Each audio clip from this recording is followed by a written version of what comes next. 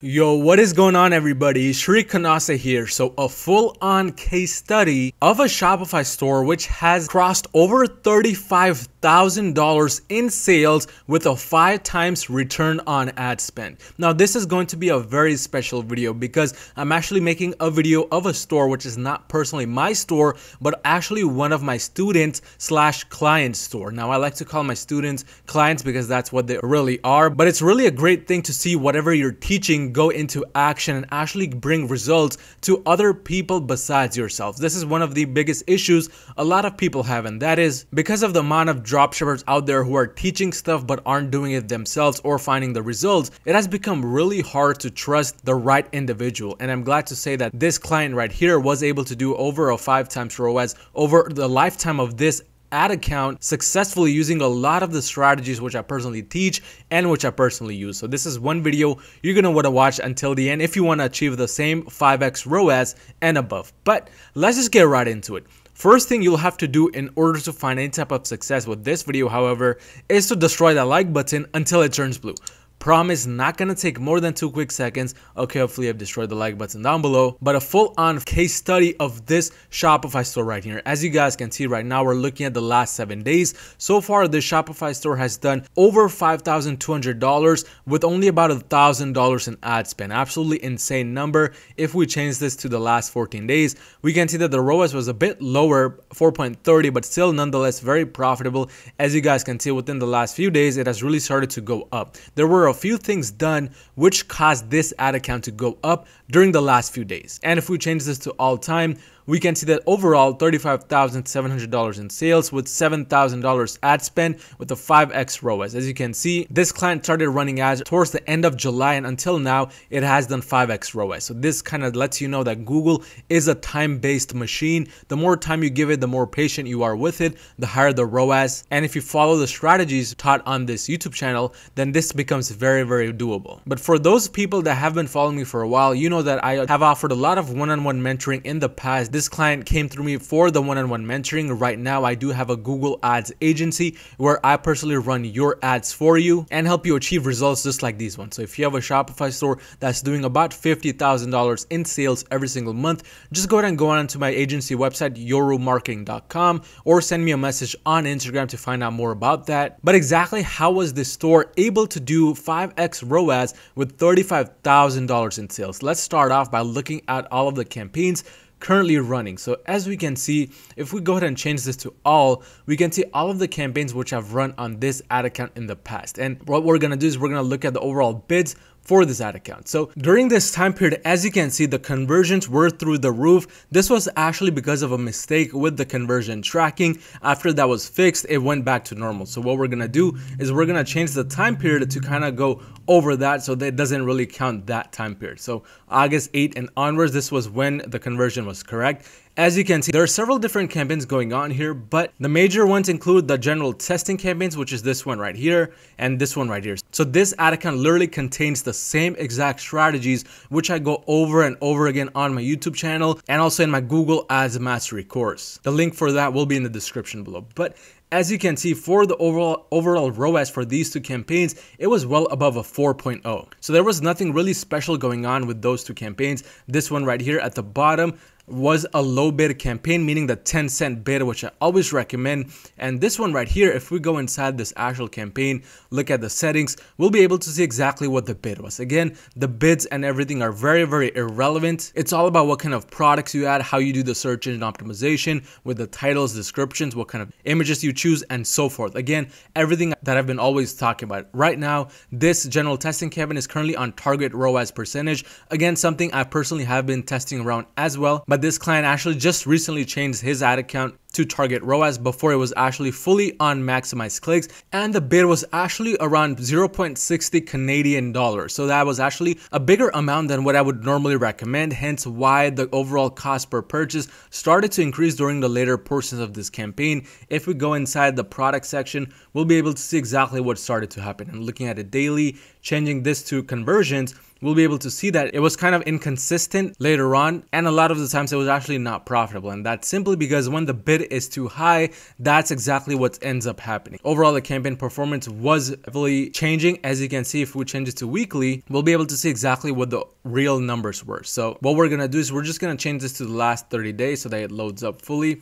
And as you can see, the ROAS had started to dip heavily after September 20th. Again, once the bid is too high and with the changing seasons, changing product searches and so forth, the auctions are changed heavily because new competitors come in, old competitors start to leave the market. I mean, if it's a summer product, nobody's going to sell it at the end of September or early October. So that causes a huge dip in the amount of competition available. And a lot of the times, if your bid is too high, the Google starts winning almost all of the auctions, even if it shouldn't. And that's what really causes the overall ROAS to go down. That's exactly what started to happen here because the bid was so high. But overall, this campaign performed really well, and looking at the last 30 days, it had just started to dip. But again, changing this to all time, we can see that it was at 4.07. The low bid campaign, it's designed to just cover all of the lost sales, make sure that any product that works on a low bid gets shown in this campaign, because a lot of the times products will actually not perform well with high bid campaigns. That's exactly why this low bid campaign is here for,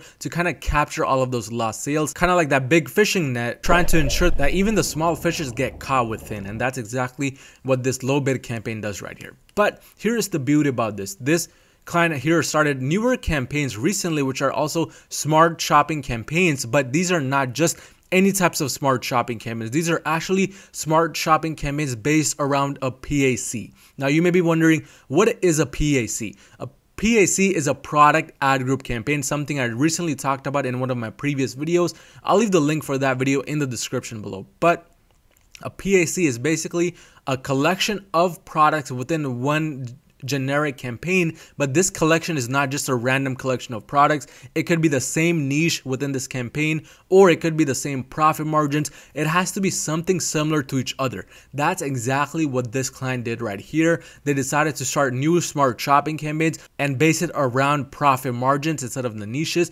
As you can see, the results have been absolutely insane. This top one right here, performing the best as of currently with a 6.68 ROAS, spent so far 2,300 Canadian dollars to get back $15,000 in sales. And the beauty is the smart shopping campaign has the same exact settings, which I always teach on my YouTube channel, also in my Google Ads Mastery course. But this specific campaign was started more towards the end of August, and so far it has been absolutely insane. As you guys can see, a lot of higher ticket products getting sold within this campaign, $230, $300, and so forth. And the conversion value over cost, meaning the ROAS, has been absolutely insane. So this is the kind of results you get if you follow all of the things laid out within the Google Ads Mastery course, or even just in my YouTube channel. But exactly why was this campaign so profitable? Again, this was because it was a product ad group campaign with similar profit margins. The more you help Google Ads, the more it will help you. So if you decide to just throw in a bunch of random products which have no correlation to each other, it can still work. However, Google is going to have a much harder time getting you the kind of results that you want, simply because the products are random. They don't really have any type of correlation to each other. On the other hand, if you make it based around a niche or based around profit margins, then it becomes 10 times easier for Google to go out and find the right kind of traffic. Now, keep in mind, you don't want to just start off with smart shopping campaigns with a brand new ad account. This ad account already had a lot of sales. As you can see, this campaign here was started towards the end of August, whereas the entire store was already running from July and getting data. So you need data for this to actually work. Once you have enough data, you can start with the generic options. As you can see, the target ROAS percentage, it was not even that high. It was 310% here, which is basically a 3.1 ROAS. However, Google, and this is the beauty about Google, just because you give it a 3 times ROAS, a 200% ROAS percentage, that doesn't mean Google is going to just stay around that. In fact, Google wants you to kind of continue doing business with them, so it will try to maximize your ROAS percentage. That's exactly what happened here. Even though the ROAS percentage was 3.1, the client was getting a ROAS on average of 6.68, over 2 times their desired ROAS percentage. And that's exactly how Google works. But you will have to help Google. You'll have to provide the right products, at least within the same niche, or profit margins. But that is not the only smart shopping campaign that was crushing it within this ad account. This second campaign right here was also a smart shopping campaign. And this smart shopping campaign was no special at all. It was basically the same kind of smart shopping number one. What the client actually did is just kind of distribute the products from the entire store some in Smart Shopping campaign number 1 and the rest in Smart Shopping campaign number 2 to kind of evenly distribute the results. And the results again were absolutely amazing. Again, this one was started more towards early October, but still amazing results so far. Different products getting sales. And the beauty about Smart Shopping campaigns is you don't have to worry about setting a right bid, because as you can see, some products get bids at 21 cents, other gets bids at 61 cents. But in the end, they still end up being profitable. And that's simply because you're giving Google the ability to go out and do what it desires, the ability to find the right kind of audience for you. And that is the most powerful thing you can do for Google Ads in order to find the results that you're looking for. Again, going inside the settings, we can see that this was a little bit of a higher target percentage, but going back into the all campaign section, we can see that this campaign actually has a lower ROAS compared to campaign number 1, which had a lower target percentage. And that is just how Google works. It's kind of counterintuitive. The higher percentage you set on Google's campaigns, the harder it is for Google to go out and find the right audience for you. So that's why you have to be a little bit more lenient when you're setting the target percentages, when you're setting the settings, because if you're too strict, then Google is just going to have a lot of issues finding the right audience for you. So that's pretty much it for those 2 Smart Shopping campaigns. Moving on to these other campaigns right here. These are actually single product campaigns, also known as SPCs. Again, something I teach on my YouTube channel. As you can see, the first one right here had an overall ROAS of 5.92. The next one had a 3.21. And this one didn't do so great. And that's just how Google works. Not every product you try to scale will be scalable. In those cases, you want to just follow the other strategies which I mentioned on my YouTube channel or in my Google Ads Mastery course. And that is to just scale them via the general testing campaigns or via the Smart Shopping campaigns if you decide to test your products with Smart Shopping. But just very generic ways of scaling. This product right here was already selling for this client within the general testing campaigns, and that is exactly why they decided to start a brand new campaign just based around that product. Unfortunately, it was a seasonal product, so it did start to die off. However, as you can see, the bidding was on manual CPC with enhanced CPC. Looking at the actual bids, it was running at around 0.40 CAD, so not very high at all. And this bid was again determined based on what the bid was within the general testing campaign. I like to just increase the bid by 0.01 to 0.05, and again, it works a lot of the times, but it also fails a lot of the times. It just depends on the product. Not every product is scalable via standalone campaigns. Looking at this one right here, more successful standalone campaign, and it's still running to this day. Again, manual CPC with enhanced CPC. Looking at the bid, we can see that it is a little bit higher, but this campaign is not profitable or scaling just because the bid is high. It's simply because this product requires a higher bid. The client found this information through the general testing campaign. So don't just go out and start putting the bids at a very high number just because this bid right here was 65 CAD and getting decent amount of sales. But looking at the actual products, we can see that it is profitable at a 3.21 ROAS, gotten 6 sales so far. But this can become a little bit more profitable in my opinion if the bid is decreased, because the selling price is only $70, so it's not that high, so the profit will be lower as well. But nonetheless, this campaign is working, and that is exactly what you want to be looking at. Finally, looking at the last campaign, again, this campaign was not profitable at all. In fact, this client did end up shutting off this campaign right here, but it was running on maximized clicks at a 0.60 CAD bid. So as you can see, you always want to be testing like this client is doing. They did manual CPC with enhanced. They also tried to maximize clicks for scaling, and clearly the result was that manual CPC with enhanced works better for this ad account for scaling. Now, that is not always the case. You always want to be testing different things out to really know what is working for you. But that is pretty much it for this ad account. And finally, they have the company branded search campaign going on. Again, I've made a video on this, so I'm not really going to go over this, but that was pretty much a general case study on how this ad account is able to scale consistently and with a 5x and above ROAS. As you can see, they're doing nothing special, just doing the basic things which I teach, and also looking at what is available in my Google Ads Mastery course, just running generic general testing campaigns and Smart Shopping. A combination of two is really what is working right now. Plus, scaling those products with 3 or more sales consistently is the way to go with manual CPC and enhanced CPC. But at the end of the day, it all comes down to what kind of products you have. As I was mentioning earlier, I do have a Google Ads marketing agency, which I currently run.